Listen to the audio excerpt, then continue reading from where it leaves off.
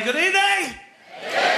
Lovely to be here, ladies and gentlemen. I've been on your seafront in the arcades. I spent £60,000 to win 30,000 tickets. I took it to the kiosk to give it to the man to give me the prize, and he gave me a balloon. I went, I want more than a balloon, my friend. What is he doing? Talking about tickets and £60,000. I know. The people sitting at the audience Haven't got a clue what's going on at this point. No. Some people are completely... Some people won't understand what the hell is going on at this point. You can't entertain all the people all the time. Only some of the people some of the time. That's what Mother said. Mother was right. Mother is always right. Yes. So, Blackpool, you see.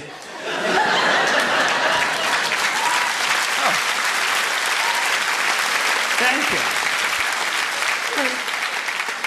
They like us. Before we start the show tonight, I must tell you lovely people of Blackpool that you're in safe hands tonight, ladies and gentlemen. In fact, you're in the safest hands in the whole wide world.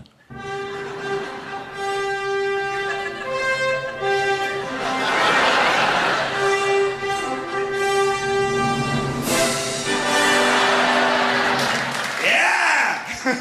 Give me back my kids!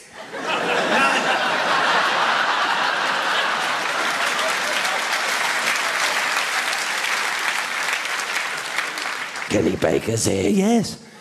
R2-D2. It's been a long time, old man. Yes. Kenny Baker. You know we're talking about him. He knows we're talking about him. He must be shitting himself at this point. Do you know where he sits? Of course we do. Look at him quickly. He's been in Star Wars. He's seen many monsters. But he hasn't seen our monster. During the rest of the show, Or by the end. you must do the monster. Yes, he must. Just get on with the show. No! I went to Melbourne, Australia, ladies and gentlemen, and why I was there, I went to the Grand Prix. I'd never been there before. I don't know if anyone has been to the Grand Prix. It was very exciting, you know, being there for the first time at the Grand Prix.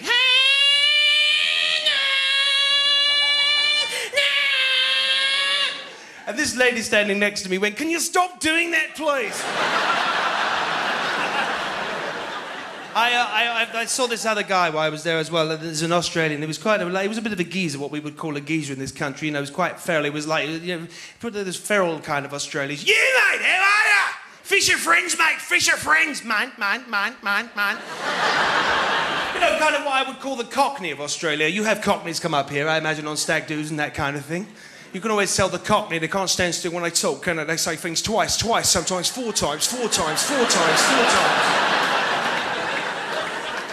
I actually reckon Cockneys would be brilliant at body popping competitions, right?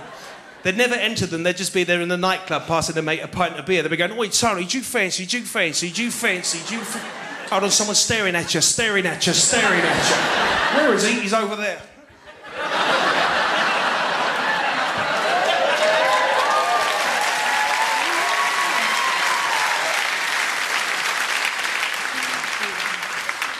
I don't want to go up, Big Ben! Don't forget the mustache. Kenny Baker's waiting for it. You can't wait. Now, ladies and gentlemen, I have to say to you, of course, through school, it was a hard time for me, and this is why I made lots of noises and stuff. It made it a lot easier for me because I couldn't read and write too good, you see.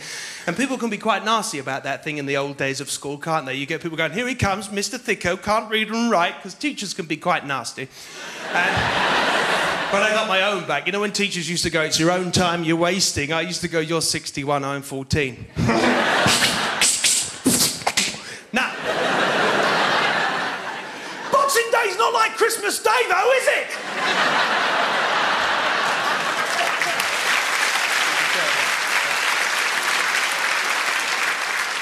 I got my mum to play a war game the other day with me on the PlayStation. I don't know if anyone has played Modern Warfare 2, but getting a 63-year-old lady to play that game is quite funny. My mum, for 15 minutes, just going...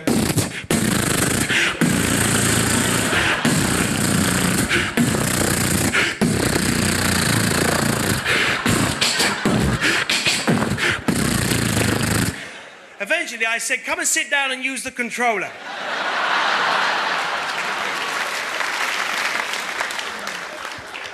Of course I know what his favourite toy is! time is up. Michael McIntyre must come back now. Yes. You know what you must do? Kenny's waiting for it. Yes. He's seen many things. Yes, Kenny has seen many things. Wookiees, that kind of thing. Yes, he has. Gamma ring guards. Gamma ring guards. Yes. But he hasn't seen our monster. You must be subtle in the way that you do it. But you must do it. Do it now. So, ladies and gentlemen, before I go tonight, it's been wonderful to be here.